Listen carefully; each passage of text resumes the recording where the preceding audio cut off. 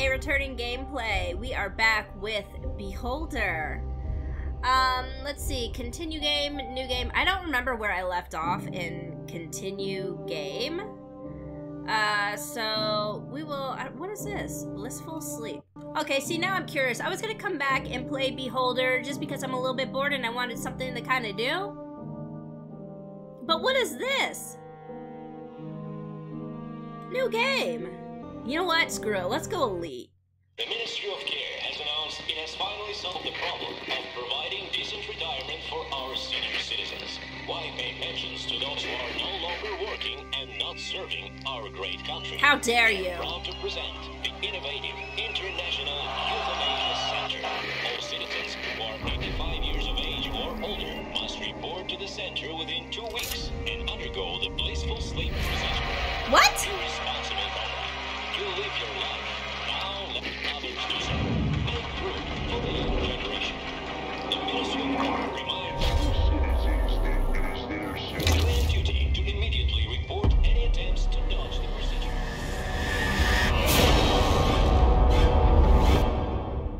Happy 85th birthday, Ministry of Congratulations. Uh-oh.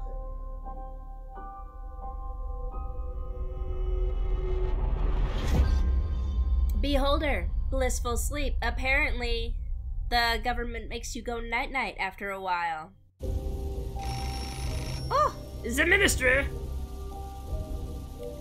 Hello. Go ahead, get it. There you go. I'm forgetting how to play. Let's see, uh-oh, I forgot that there's stuff here. Okay. Pick up the phone and the conversation. Reference. Let's pick up the phone. Emergency call from the ministry. Dear Hector Medina, congratulations on your 85th birthday. 85 is a grand age, worthy of honor and respect. You served your great country well, and now it's your country's turn to serve you. You must come to the Euthanasia Center in 14 days to undergo the Blissful sleep procedure. In the meantime, please put your affairs in order. Excuse me, I'm not 85 yet. This is like a mistake. There is no mistake. The documents are signed and the voucher for the Euthanasia Center has been issued. The order of your transfer from your current workplace to the Blissful Sleep waiting list goes into effect today. Thank you for your service. Have a good day. Oh, wait a minute. This is impossible. In fact, the line has gone dead. Oh, no. Uh-oh. If you're new to my Beholder series, balls.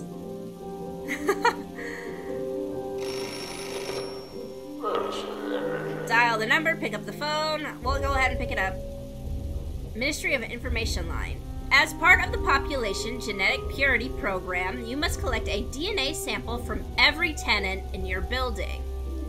Inspect each apartment and find items that contain suitable biological material: hair, saliva, blood, and skin. A courier will come by in a few days to collect everything you find. What's the Genetic Purity Program? The Ministry of Order authorized the Genetic Purity Program a week ago. The purpose of the program is to identify citizens who are prone to betray the motherland on a genetic level. Ooh. Proceed. Okay. Everything the government knows. Find Klaus Schimmer's sample. Oh, that's who he is. Okay, so if you have seen my first gameplay, we initially start out as a family who has entered... Can I pause this game? I don't remember. Yes, I can. Okay, so we initially start out as a family who kind of comes in after... I believe it is, in fact, this character right here is being handcuffed and taken away, which is in the intro of the game, and of course our family is like judging him, and we're here to take over his job as the landlord, but we're also watching people, so we have to make sure everybody's following all the latest laws, and some of the laws are ridiculous, like you can't wear like a red tie, or you can't have books, or other really weird things, and there's a lot of life, not tons of life stuff, but there's a fair bit of life things that go on. Okay, so the government knows everything. We need to collect DNA samples of every adult resident in the building. So Klaus and Maria Schimmer, I believe they're in the top left corner on the first floor. Rosa Raddick, Mark Raddick, Jacob Manischek, Louisa Manischek, George de la Torre sample, and give the residents DNA samples to the courier. So, the thing about this game is we can make choices. We can choose to basically let everybody get hit by the bus that is the government, or we can try to help people subvert the government. See, Directive 6012, as of the year of 1984, August 18, it's illegal to possess red caviar. So any other forms of caviar are okay. Directive 6011, as of August 18th, hiding citizens aged 85 and older is now prohibited. So we're kind of screwed either way. We can either follow the law and probably get the quote-unquote government good ending, in which we do everything the government wants, including probably report for our nap time. And if we choose to subvert the government, I imagine we're probably gonna we're gonna be kicked out of this whole thing, out of the building anyway. So what do I want to do is the real question. I could follow all directives, or I can choose to not follow the directives. A lot of people are going out, so we're gonna bring our butt up here. There we go. And we're gonna look first to make sure no one is there. No one is there. So, oh, where you going, you little monster? I think he went down below. Whose room is this? This is George? Yes, this is George. Okay, so as the landlord, we are able to enter. Oh, wait! I forgot cameras. How do I get rid of these cameras again? Oh, balls. Okay, he is right there, bro. Nobody's in these apartments. Oh, maybe we can go down to the kitchen. Has anybody used anything that I can... This is... Zlata Shimmer? Hello! Return the greeting. Hi, kiddo. Hi, Uncle Hector. Can I play with your kitty? It's so cute. Do you have candy? I don't have any candy, but you can play with my cat. He's old, so you have to be gentle. He's old, so he will get the blissful sleep treatment soon? Perhaps.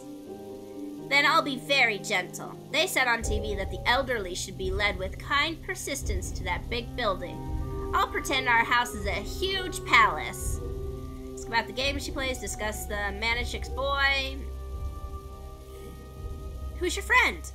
Marcus, our neighbor. He's fun and nice, and we were born on the same day. We play games. We played firefighters yesterday. But his dad took the matches away from us. He ruined our game. Your dad did the right thing. Matches aren't toys. You don't understand. How can I be a firefighter if there's no fire to fight?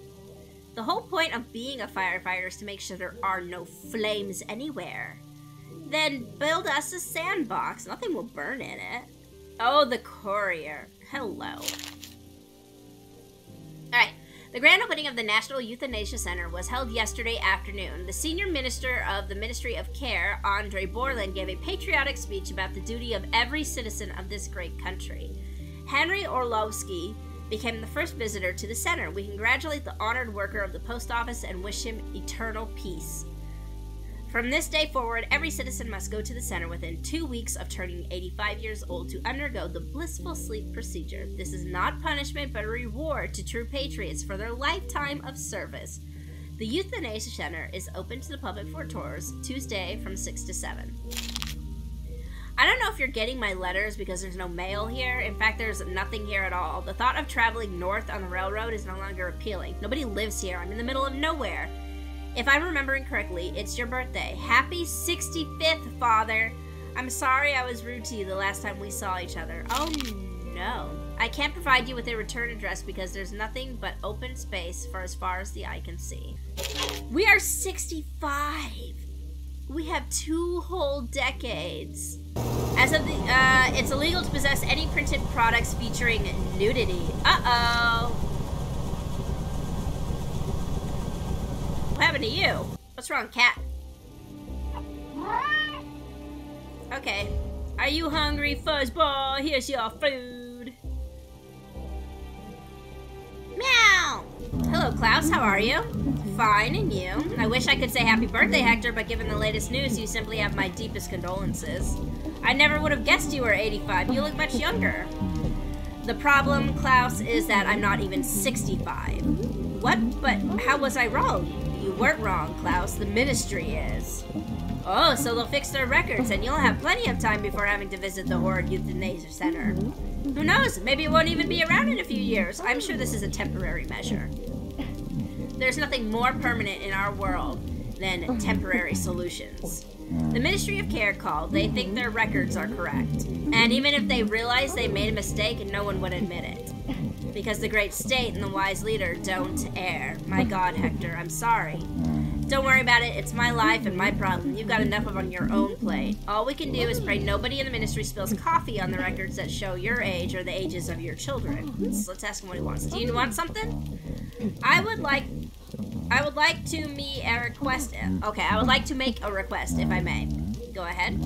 Zlata will turn 6. Will soon turn 6. I'd like to throw her a party. Ever since she saw the fireworks on the day of World Happiness, she won't stop asking about seeing more.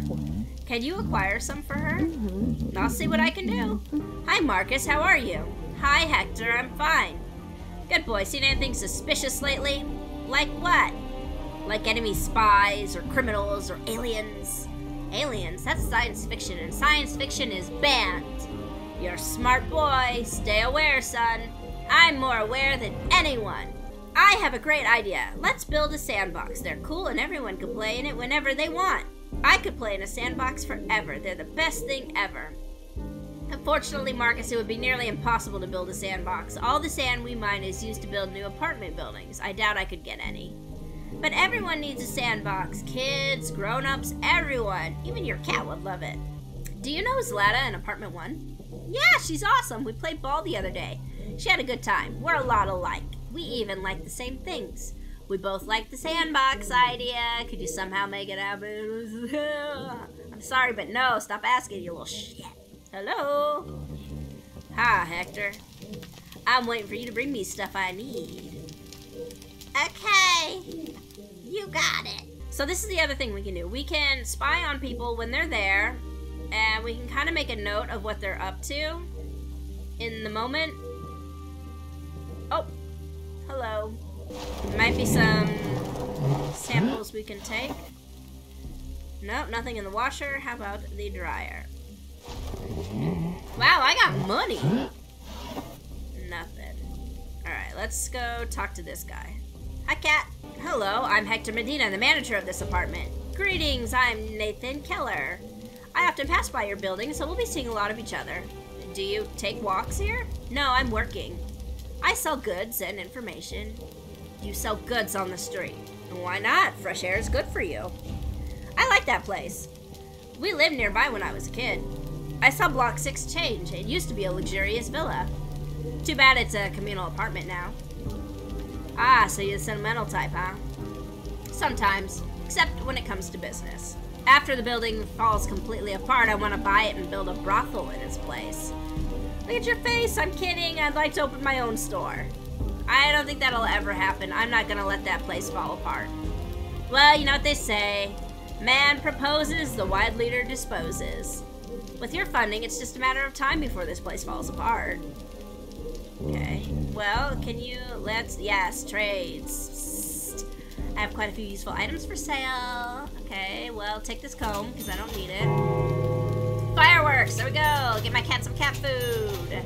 I'm gonna take a screwdriver and some candy. Yo, Klaus! I have other things for you, sir. Ah, they got a little bed over there. Oh, what's this?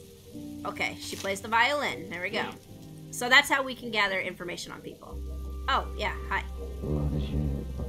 Hello. Weather family work fireworks. Here you go. Please be careful. I hope the quality is good. Unbelievable. You got them for $900. Thank you, Hector. I do like the shimmers, though. Slimmers, whatever. They's good people. You know? Okay. Everybody is taking off for work, so this is our opportunity to... Whoa! Klaus. Hello. End this conversation. I'm not trying to do this with you right now.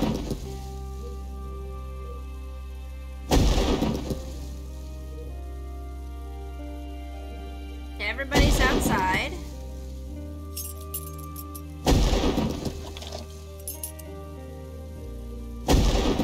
We'll look here.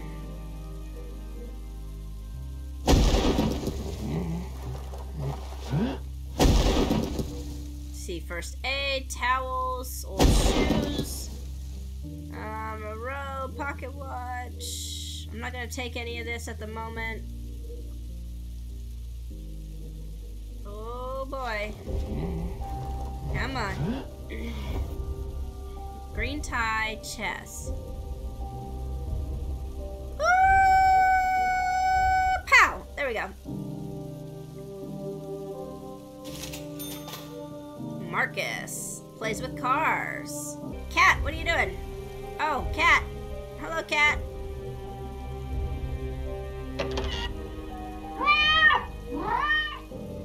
Okay, provide the goods. Here's your food.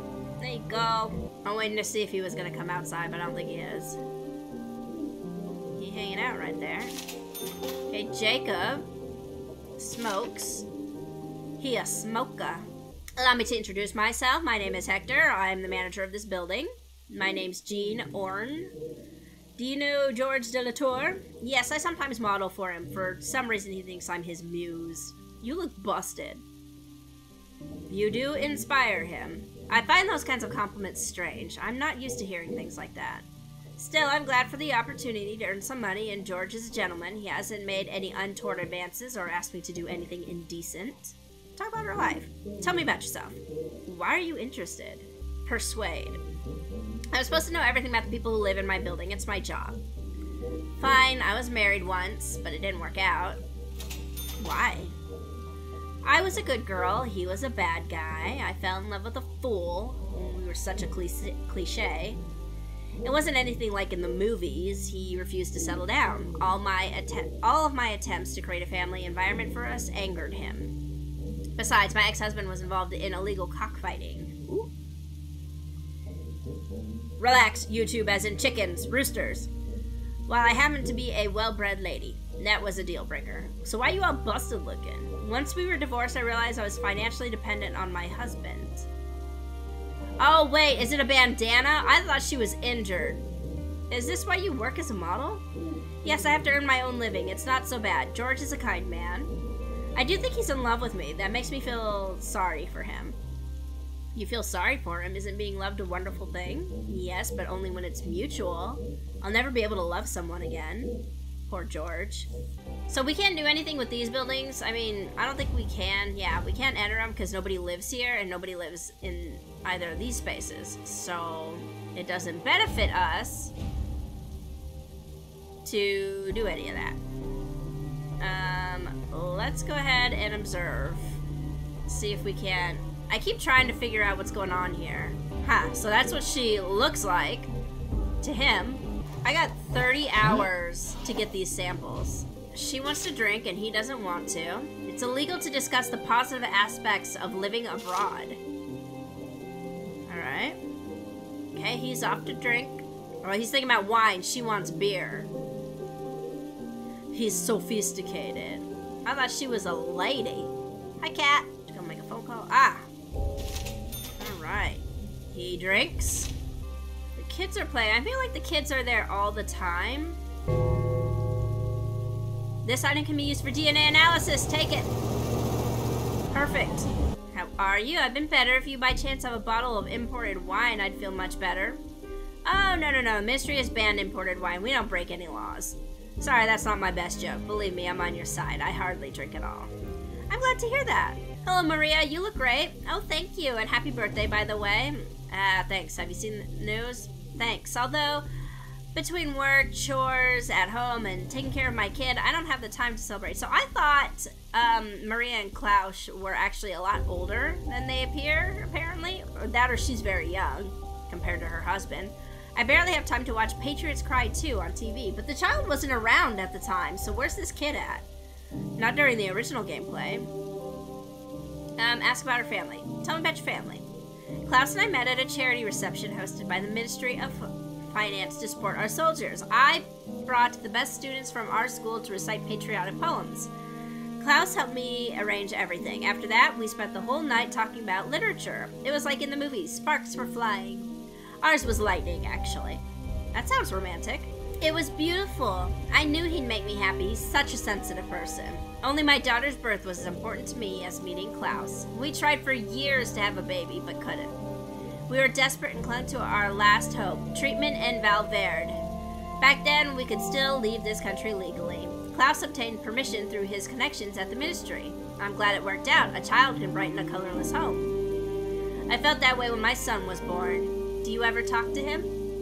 He lives too far away. The letters I send him get lost on the way. What a shame.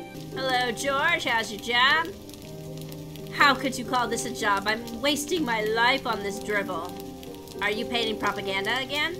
Yes, it's not exactly what I dreamed I'd be doing as I studied the works of the great artist and as I developed and nurtured my gift. I'm beginning to doubt I even have a gift. I need to be sure I could create something brilliant. And now, do I still have it in me? Only Melpomene. Only Melpomene. No, I don't even know what that is. I'm sure this job is temporary. You'll have a chance to show the world your talent someday, George. While I, George de la Tour, agonized in anticipation of that favorable time, any narrow-minded gendarme can drag me through the mud with a kick of a jackboot.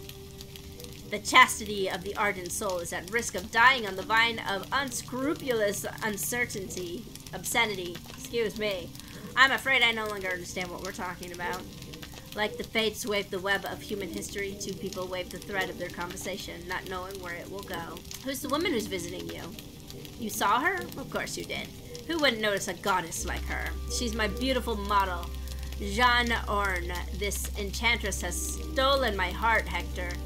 All of my thoughts are focused on her, although she hasn't warmed up to me yet. Each obstacle makes my love that much stronger. Good afternoon, Mark. What's good about it? It could be better. My rheumatism has flared up.